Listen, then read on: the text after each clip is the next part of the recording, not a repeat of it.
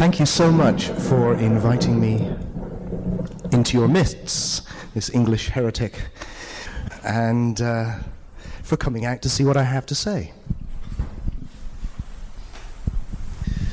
I'm going to talk for about 3/4 of an hour, 50 minutes, something like that. And then I thought it would be nice if we had a break so that you can use what you Americans call the restroom, just in case you need a rest. And get some water and have a stretch. And then we can come back together. And if you've got any questions about what I've had to say, I'll be more than happy to do my best to address them.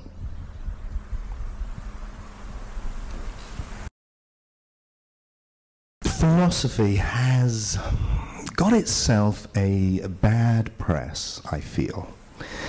It's seen as abstract often, or irrelevant, kind of ivory tower stuff. But you know, the truth is the complete opposite. For me, philosophy is like extreme sports for the mind. It's a rush, it's exciting. What could be more of a thrill than coming across ideas which so profoundly change how you experience life that you find yourself living in a new reality? What could be more fun than that? So I feel I'm on a bit of a mission to try and make philosophy fun and fashionable. And when I hear people say it's impractical, it makes me laugh because, you know, everything you've done today, everything you've done every day, is predicated on who you think you are and what you think life is. Now, if you've got that wrong,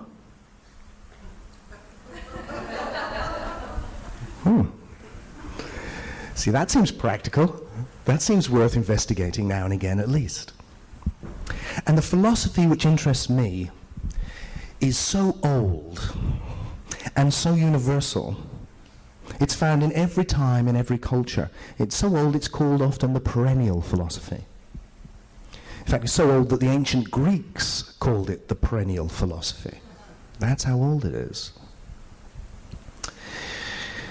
And what fascinates me about this universal philosophy, which I call Gnosticism, is that it's not just about some beautiful ideas, although they are beautiful ideas. It's about pointing to an experience, something which you can know. It's about what in the West was called gnosis, which means knowing. In the East it's called enlightenment.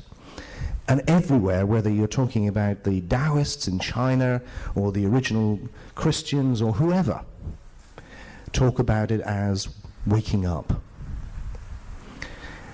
And I want to explore with you tonight what that waking up is, and to share with you why I think it's really, really important, and why I think it's a universal human experience available to everyone, anyone, available to you and me. But before I do that, I want to talk about its opposite. Because, you know, I have written lots of books, 20-something books, and I've written, I should think now, on every major spiritual tradition in the world. And what fascinates me is that each of these traditions have two poles, if you like, and they're kind of opposites. On the one hand, often the people who start these movements, and certainly at the heart of them, you find these Gnostics or mystics. And what I love about these guys is they're all saying the same thing. They use a different language. I mean, they literally speak in different languages, of course, because they're coming in from different cultures. And they use different concepts. But their message is like different fingers pointing at the same reality. In the Zen tradition, they talk about different fingers pointing at the moon. It's about pointing at this experience, which is an experience of waking up to oneness and to love. It's about what unites us.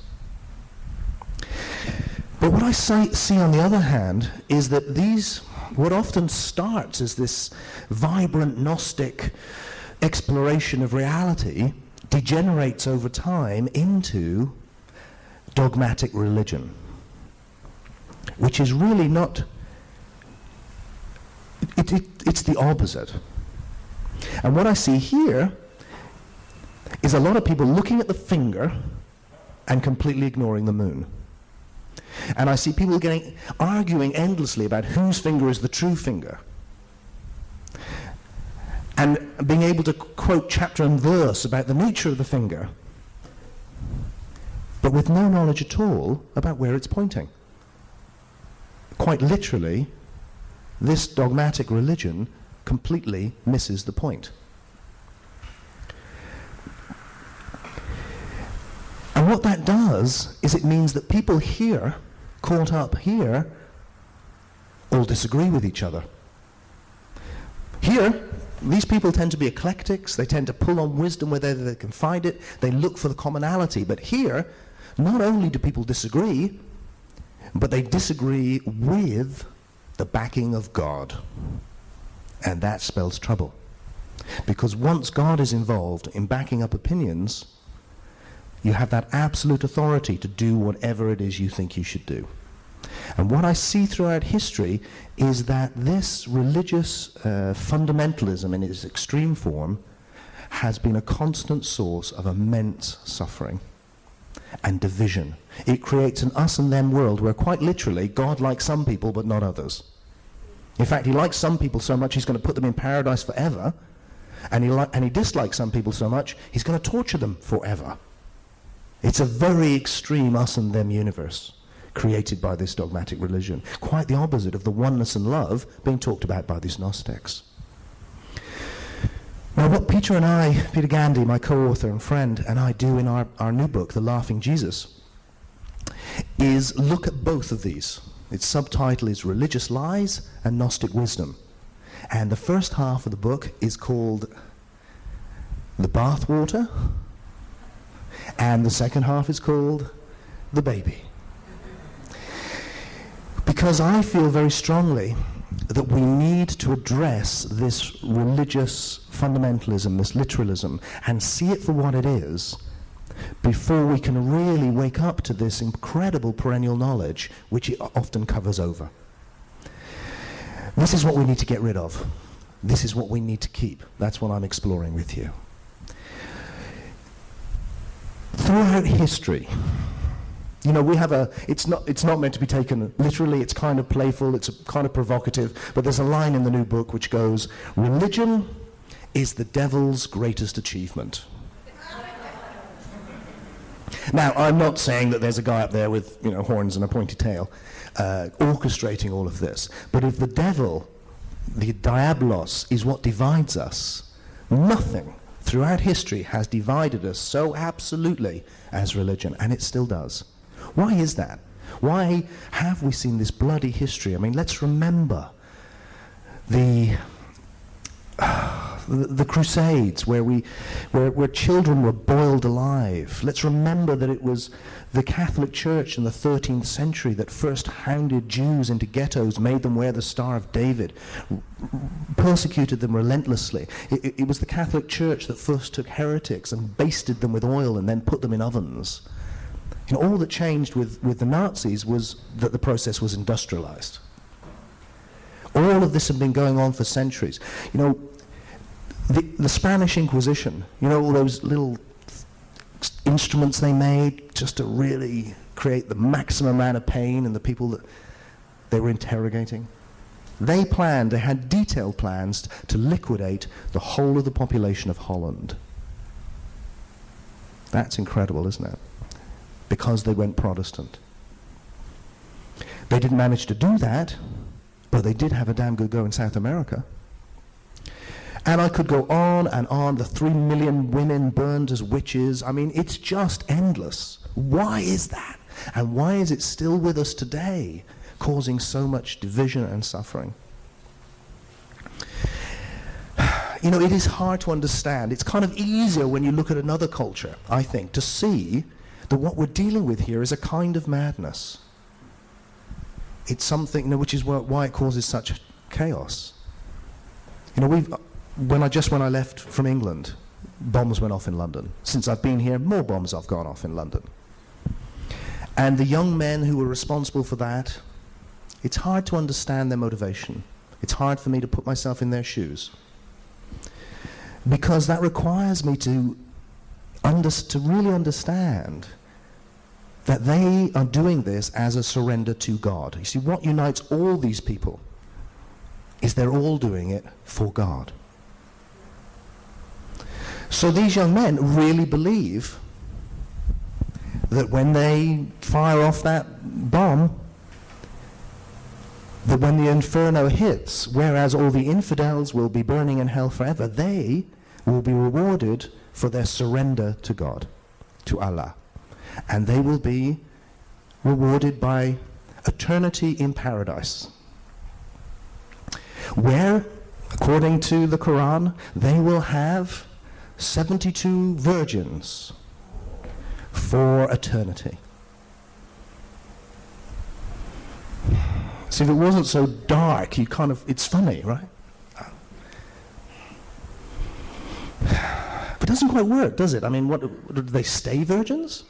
I mean, doesn't that defeat the object? I was talking in Kansas, and a lady came up to me afterwards, and she said, "You tell those young Muslim boys, they don't want 72 virgins, they want 72 well-experienced women."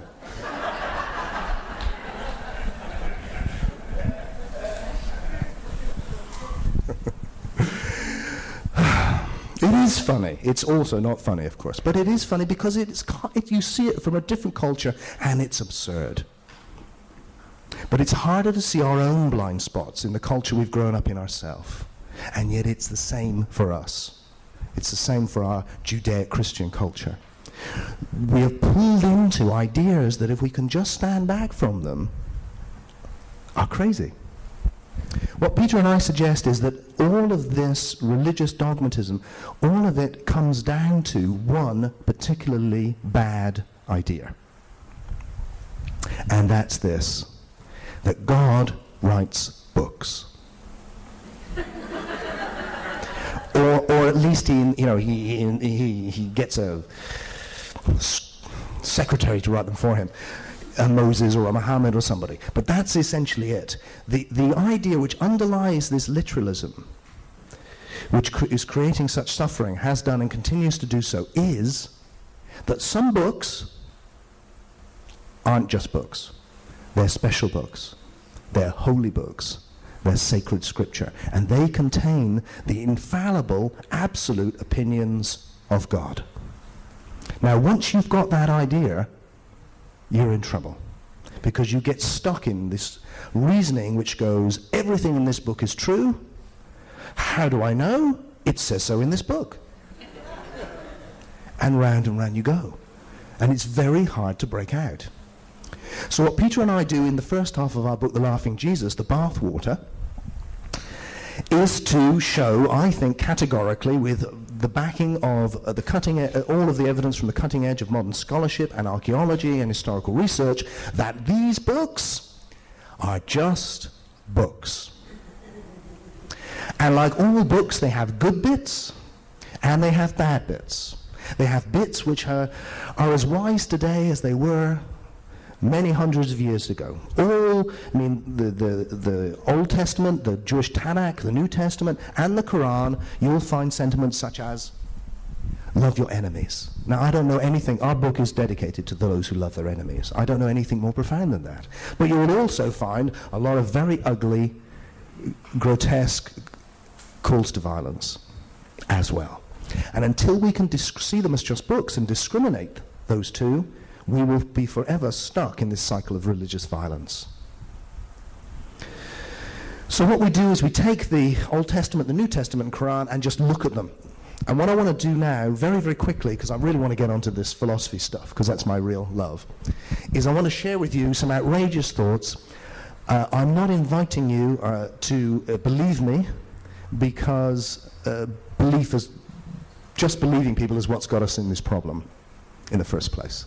What I would do, though, is say, if you find it intriguing, check out the evidence for yourself. Actually have a look at it and see whether what I'm saying is just nonsense, or whether actually there is substantial evidence to back up the, well, because for some people what I'm about to say may be outrageous. On the back of the book, which got us in trouble with the publishers because they were a bit worried we were going to get a fatwa put out on us, it says, what if the Old Testament is a work of fiction, Jesus never existed, and Muhammad was a mobster? And what I want to suggest to you is all three of those are true. I'm going to start very quickly with the Old Testament.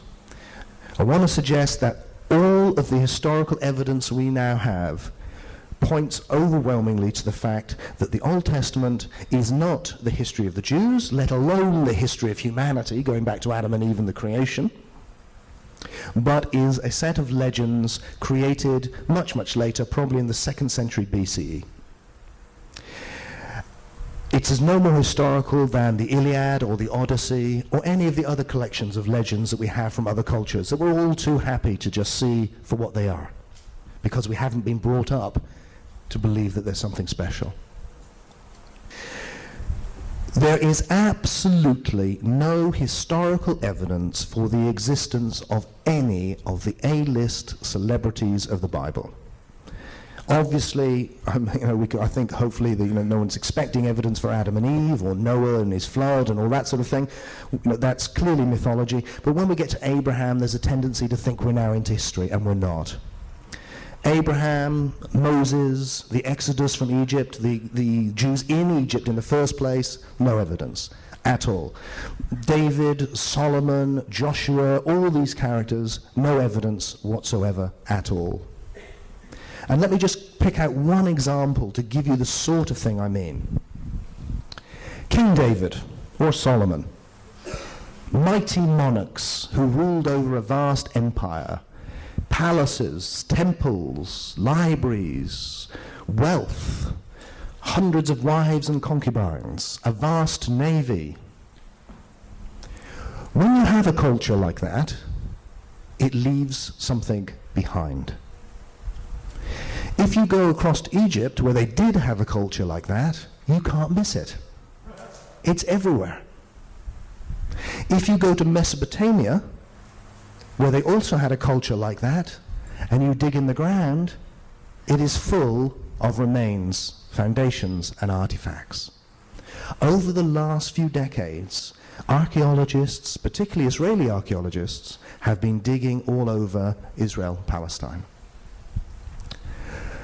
And what have they found? Mud huts. No palaces from the time of David and Solomon. No artifacts, no jewelry, no written material, no tablets. Mud huts and little bits of broken pottery. If there was a David, and there's really absolutely no reason to believe there was, he was a hilltop chieftain who ruled pastoralists and shepherds. And those aren't my words, by the way. That's the words of Israel Finkelstein, who's the professor of archaeology at Tel Aviv University. If we can start seeing that the whole historical basis that we've taken for granted doesn't hold up to the evidence of modern scrutiny, then we can address an even bigger blind spot. And that is that there's also absolutely no historical evidence for the existence of Jesus. And if you can stand back from the conditioning that we've had so young and just look at it for what it is, it's obviously mythology. I mean, if I came in here tonight and said, "Hi, I want to talk to you about my friend Peter, who was born of a virgin, who changed water into wine at my wedding and walks on water, and he died last week and came back from the dead," I would hope that most people here would go, yeah, I'm going to need a bit more than that to be convinced that that's true, because I've never met anyone born of a virgin or come back from the dead or any of those things. And yet, for some reason, based on a dodgy old book, 2,000 years old, which we rarely actually investigate its authenticity, who wrote it, why, where it came from, huge numbers of us are ready just to believe that. The thing about the Jesus myth is it's not only a myth, it's actually a pagan myth. For hundreds of years before the time when Jesus is meant to have lived, pagans in their so-called mystery religions had told a story which contains all the elements we later find in the Joshua or Jesus story. They tell a story of a pagan son of God who's born of a virgin in a cave or a stable before 3 shepherds, who has 12 disciples, who initiates the rites of baptism, who changes water into wine at a wedding, who performs miracles, who introduces a new religion, who is persecuted and put to death, sometimes by crucifixion, and who raises after 3 days, and who you commune with by taking bread and wine symbolizing his body and blood. All of that was throughout the ancient world, going right back to Osiris in ancient Egypt. This ancient god-man was known by different names in different cultures, so that in Egypt he's Osiris, in Greece he's Dionysus, in Persia he's Mithras, he's also Serapis, Adonis, Attis, and he's also Joshua, or Jesus. And if you go to the early texts of Christian writers, you will not find one single writer who disputes this. Because the pagan commentators are saying to them, look, this is our story. And their response is, well, it depends who we're talking about. If we're talking about the Gnostics amongst the Christians, their response is, yes, that's right. They call Jesus, in their texts, many-faced Attis. He is Attis. He's just their version of this dying and resurrecting God-man. And their great heresy, for which they're later eradicated brutally by the Holy Roman Empire, is that Jesus never came in the flesh. He's not a man. Rather, he's something better than that. He is the hero of an initiation myth, which is so old it truly is the greatest story ever told. Goes right back to the dawning of writing and Egypt. And it's a story about each one of us. He represents each one of us on our journey to gnosis, or waking up. The word for resurrection also means waking up. It's a journey to experiencing this gnosis, and it's a very old story. But these literalists over here, which we don't get any of these guys until the end of the 2nd century, they've got a different idea. For them, the Jesus story is history. That, as I said, is a very late development. And they claim the explanation. They don't dispute that it's the same story. They say that the devil came in advance and made up all these pagan stories so that when Jesus came and actually lived it out, everyone would get confused. It's kind of plagiarism by anticipation, if you like.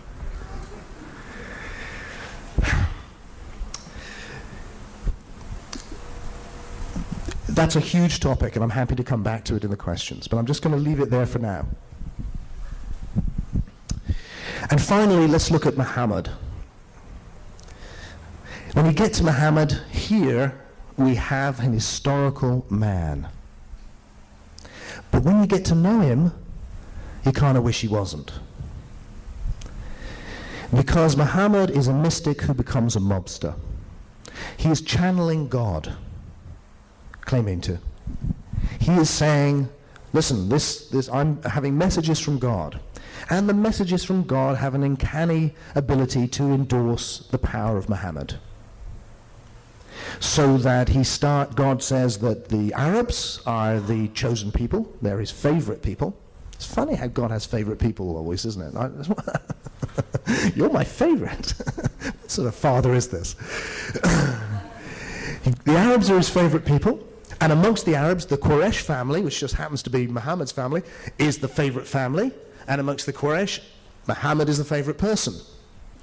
And it starts off about doing what God says, and it ends up doing what Muhammad says. And what Muhammad does is he sets up in what is in effect a protection racket. In Arabia at that time, it's just made up of lots of little tribes, and they all exist by pirating each other. It's the way that most tribes did. And Muhammad comes along, he's a charismatic, powerful leader. He institutes this new religion, which unites people, and the basic deal is, you join my ummah, my community, and we won't pirate you. But we will have a big army to go and pirate everyone else. And that's what they do. Over a period of 20 years, Muhammad leads the equivalent of one attack every 12 weeks for 20 years. At the end of which, he has an empire, which will actually turn into amazing civilization. Is that bad? Is that good? It's what all cultures have been through. But it's certainly not the basis to be living our life now. And if we do, well, we know what happens if we do. We're witnessing that now. We're witnessing in the Muslim world people stuck in the time of Muhammad, which is why you see these grotesque images of people having their head cut off, whilst the people doing it have Kalashnikov rifles over their shoulder. So why are they using knives? Well, because that's the way Muhammad did it. That's why they have the beards, because that's the way Muhammad did it. Everything is stuck. And the danger for all cultures, once you say a book is the absolute wisdom for all time, is you become stuck in it. And when you see that the history of these books is so checkered, that all of them have been created by the sort of people you wouldn't want to hang out with. The Old Testament was put together in the 2nd century BCE by Taliban-esque fundamentalist Jews who needed scripture, needed divine authority to justify their expansionist agenda. The Jews had been ruled by foreign powers pretty much all the time. The Assyrians, the Babylonians, the Greeks, and then a short window where they burst out and tried to become a power in their own right before the Romans moved in and put an end to it. And in that time, they created what we now call the Old Testament. And the reason that it has passages like God telling Joshua that he gives them the land of Canaan and that they should go in and take it and kill every breathing thing, or or Moses telling his war party when they come back from fighting the Midianites and say they haven't killed everyone, to go back and kill everyone, except the women and children. Sorry, no, women can kill everyone, including the women and children, except the young girls. They can keep the young girls. Why is that in there? It's in there because that's what these Hasmoneans, these Jewish fundamentalists, were doing at the time. And this gave them the justification. This was our land. It was given to us by God. We once ruled over it in a mighty empire under David and Solomon. God likes genocide. Look, it says so in the holy text. Let's go get them. And that's what they did. The New Testament is a completely different thing. It is a Gnostic myth. It's about waking up. It is very profound and very beautiful. But the versions that we have and the book that we have was put together and hoisted on us by the Roman Empire. It's a book created. The Bible is a book created by a fascist empire. It's like, God. I mean, just to see that, you can't, it's indisputably true. That's who created the Bible. That's who put it together in the way we have it. Now, if you want straight roads, underfloor heating, and viaducts, the Romans. You can't get any better than the Romans. But if you want spiritual wisdom, do you go to a fascist empire? I don't think so. And that book, was used in the 4th centuries when it was when the empire took off with Christianity to justify, once again, Taliban-esque, black-clad monks who rampaged around the ancient world, pulling down libraries, pulling down temples. They closed down Eleusis, which had been a center of initiation for 1,000 years. They killed Gnostics, they killed Jews, they killed pagans, they killed anyone who did not agree. And we moved within a few decades from a situation where we knew that the world was a sphere, that it went round the sun, and we even knew its circumference to within 1% of accuracy. But under the influence of that fundamentalism, we went back to a state where you could be killed if you said the world was not flat. And we entered 1,000 years that we call the Dark Ages. That's what it gave us, the Dark Ages. And the Quran is a book put together to justify fundamentally the rule of the Quraysh family amongst the Arabs. Because in the Quran, you know, Moses starts as a prophet, he becomes the prophet, and finally he's the prophet for all time. That's it, finished, the doors are closed, no one's going to say anything later, this is it. And now, you know, he started as a man, and by the end he became the super being who is right now sitting on God's right hand, waiting to judge all you guys when you die. Except, of course, Christians know that can't be true, because Jesus is sitting on God's right hand, waiting to judge all you guys when you die. Personally, I kind of feel it's because all these prophets are sitting on his hands that God is not doing more about the state of the world. That's what we explore in the bathwater. That's what I feel we need to see for what it is. We need to wake up from this blindness, this unconsciousness, and just look at it and go, look, this is kind of obvious what it is. Actually, it's a book with a history, with some great bits in and with some bad bits in.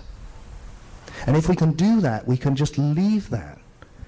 We don't have to be stuck in it anymore. And maybe instead we can listen to these heretical voices of these Gnostics who throughout all of the ages have been saying something quite different to any of that. And what I want to do with the time I've got left before we have the break is just explore what this Gnostic vision of waking up is. Because I feel that our agenda is not a negative agenda. It's not about taking something away, or not just. It's about going, there is something underneath this which is truly, truly beautiful. What I hear from the Gnostics is this. And, you know, it can at first seem even madder than all this stuff that I've been gently poking fun at. What I hear is, life is not what it seems. You are not who you think you are. Because life is like a dream. And you are really the dreamer. Now, I have another little book, which is really my pride and joy, which has come out at the same time. Some of you may have seen it at the back. Called Lucid Living. A book you can read in an hour that will turn your world inside out. The reason it's called, what I've done in that book is I've tried to condense down this Gnostic wisdom of waking up to make it as simple and as accessible, to show that it's certainly not religious. In fact, really it's not even spiritual. It's just about life as we live it now. And to take you through a journey of 7 key ideas which can, I hope, help you taste this waking up for yourself. I haven't got the time to go through all of that right now, but what I'd like to do is give you a little taste of what I think this is. And the reason that I call the book Lucid Living is because I think the way into this gnosis, this waking up, is through drawing a comparison with lucid dreaming. Now, when you dream at night, normally we're lost in the dream, yeah? It's like you're embroiled unconsciously in the story. It's the drama of your dream. You think you're the person you appear to be in your dream. Sometimes it's so real, it's terrifying. But when you dream lucidly, you're conscious that you're dreaming. Puts you in a very interesting predicament. Because on the one hand, you appear to be a person in the dream, but on the other hand, you recognize that what you really are is the dreamer, is the awareness within which the dream is arising. You have two natures, what you appear to be and what you are in a dream. This gnosis, this waking up, is the same right now. That's why I call it lucid living. It is recognizing that right now you also have two natures. On the one hand, there's what you appear to be. This, an object, a thing, a person, a body. But is that who you really are? Is that who you really are? The way to start inquiring into this, I think, is to first notice something absolutely obvious that most of us ignore. And that's this. Look, most of the time I see us running around as if we're absolutely convinced we know who we are, what life is, what needs to be done, just like we do in a dream. And we completely ignore something so obvious and startling, which is simply this. Life is a mystery. Life is the mother of all mysteries. It is the most extraordinary mystery. This moment right now is extraordinarily strange. Not just what it is, but that it is. That you exist. That you exist.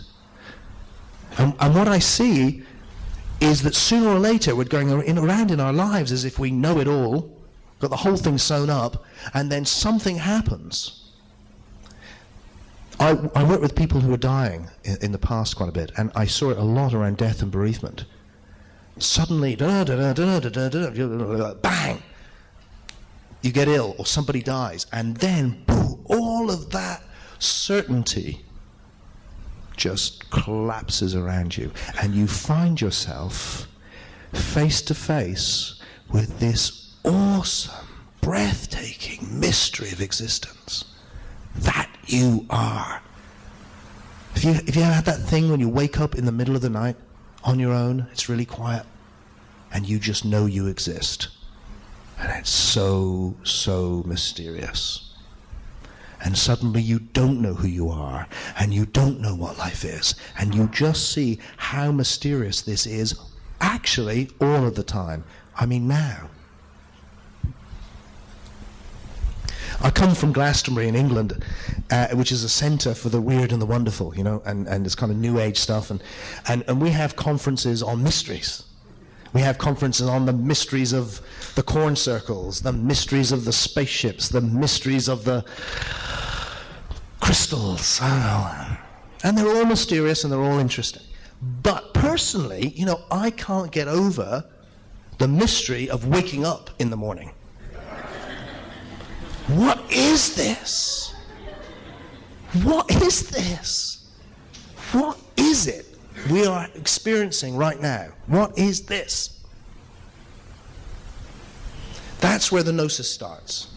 Because if you come into the mystery, if you come into how profoundly mysterious this is,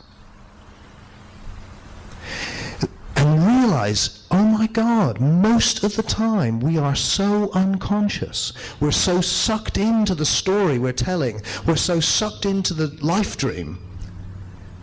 We're that unconscious that we don't even notice the most obvious thing about our predicament. We don't notice. Nobody knows what's going on. Because nobody does. If we are that unconscious, what else haven't we noticed? Well, I want to suggest that what we haven't noticed is that we have two natures. We're so sucked in, I'm so sucked into the story of Tim and what I appear to be, just like in a dream at night, that I don't notice that I am not just an object. I am also a subject. I'm not just an it, I'm also an I. And when I investigate that subjectivity, I find that's what I really know. And you see all these things I've said about Jesus and David and all that stuff and Muhammad, that's all opinion. I don't know that. How could I know that? I mean, it's my opinion, I've researched it, I think it's valuable, I think it's worth considering. But it's only opinion. I couldn't even tell you accurately what happened yesterday. No, none of us could, let alone all that time ago. It's opinion. Where's the gnosis? Where's the knowledge? What do I know? Well, when I come into the mystery, I find, aha, I don't know much, actually. But one thing I do know is I exist right now. And I think you know that. You exist right now, and you don't need evidence, and you don't need footnotes, and you don't need... You know that. It's self-evidently true, and you know it because, like me, you are witnessing this flow of ever-changing appearances, these coloured shapes and sounds and thoughts, and you are witnessing this moment right now. If you come into the mystery of that moment, what I see is that I have these two natures. I'm an I and an it. There's what I appear to be, and then there's what I know myself to be. And what I know myself to be is what is witnessing all of this. There's a lovely line in the Gospel of Thomas, which is a Gnostic gospel, in which these words are put into Jesus' mouth. He says, I will reveal to you what you can't see, what you can't hear, what you can't touch, and what cannot be conceived by the mind. And that's the gnosis. What is it that you can't see, touch, hear, or imagine? It's awareness. It's what's doing the seeing, the hearing, the touching, the imagining. The revelation of the gnosis is you're not a thing. You're a nothing. You are what is witnessing all of this. You are the I, witnessing this unfolding story of the person you appear to be. What you are is something changeless, witnessing this ever-changing moment. And I think each of us knows that, which is why I've never met anyone yet, especially as you get older, who doesn't feel that the real them, the real identity, who they really are, is exactly the same now as it was when they were 18. What is it that doesn't change? See, this has changed, hasn't it? This changed completely. When Tim was 18, he had an afro. All of this has changed. What hasn't changed? The I, the awareness, witnessing the whole thing, hasn't changed. That stays the same. That's what witnesses all the changes. And if you see that and start investigating what that I is, if you put your consciousness back on itself, the world turns inside out.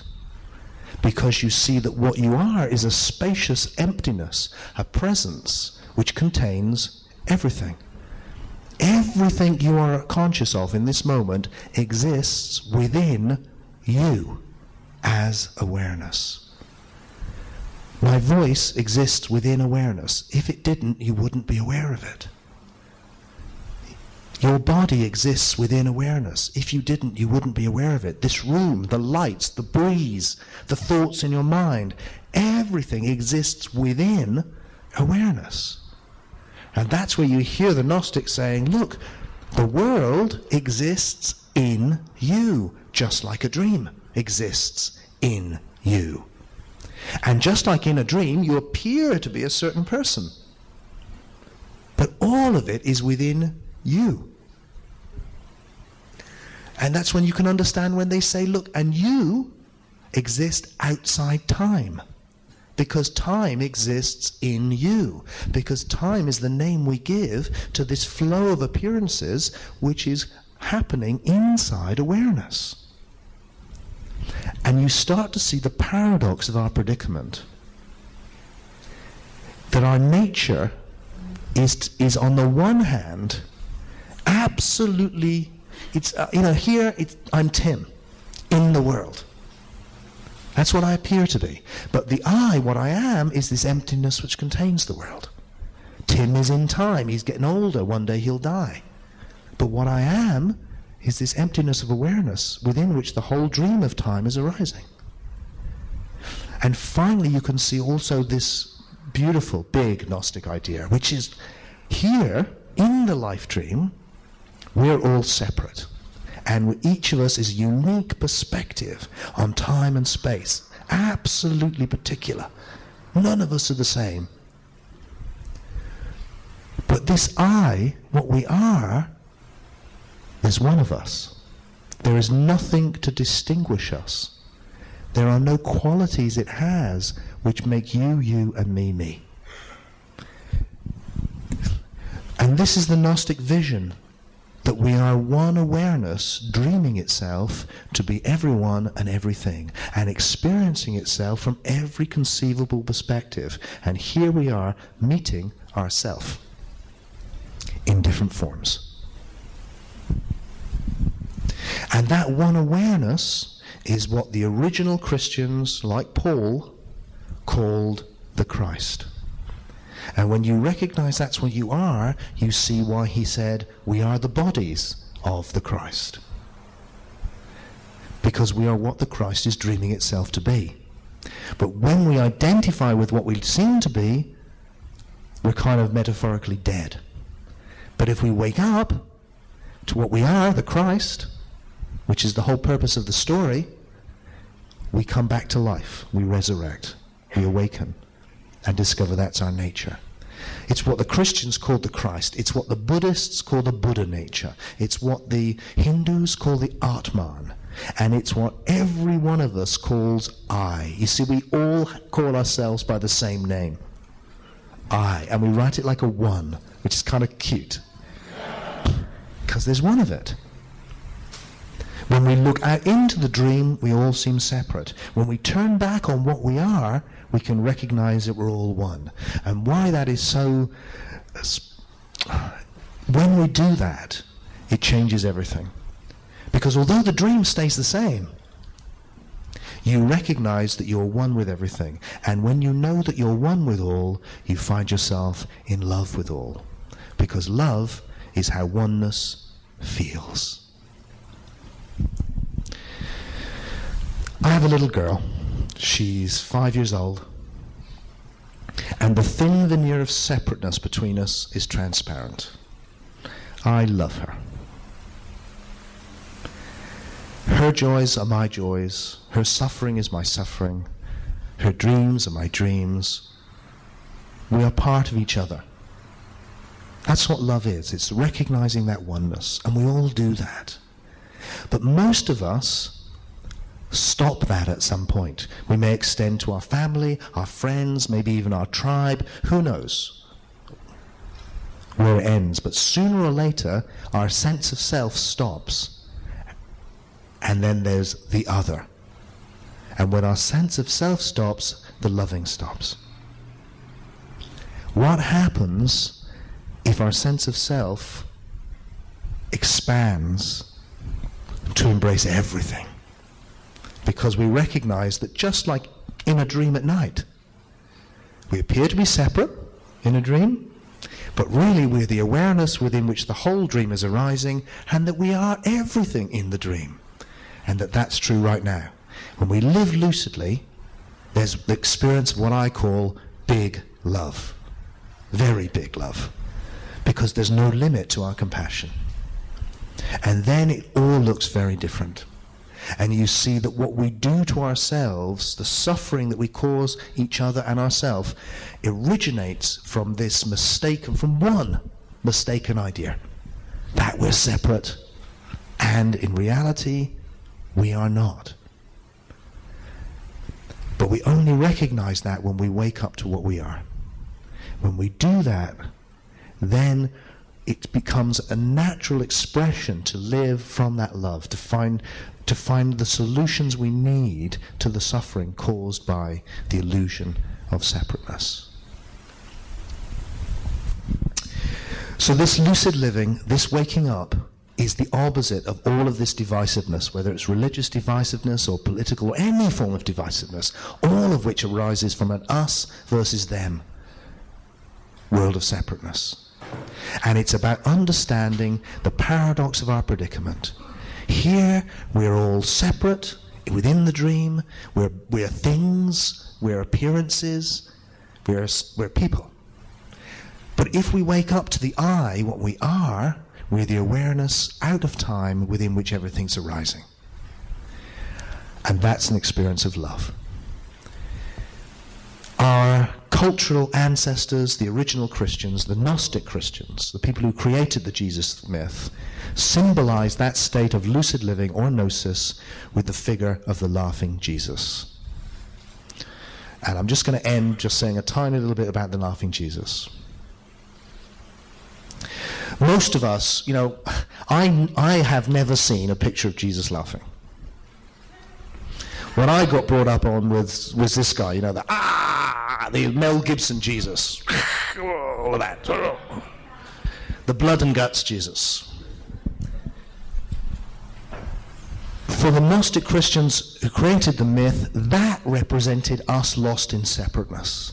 That represented the suffering and pain of when we are lost in the dream only. But they also had another figure at the same time, which is the laughing Jesus, who is a being of light. He's awareness. And whilst Jesus is suffering on the cross, the real Jesus in the Gnostic texts is laughing and loving. And he says, I seem to suffer, but I do not suffer, because I distinguish the man from what I am, what I appear to be from what I am. And he is conscious of both being the Christ and being a separate individual. Therefore, even in the face of this most horrendous, of being tortured to death, having been betrayed by his friends, they created the worst scenario. Even then, he is this being who is loving and laughing, because he sees that it is all a dream.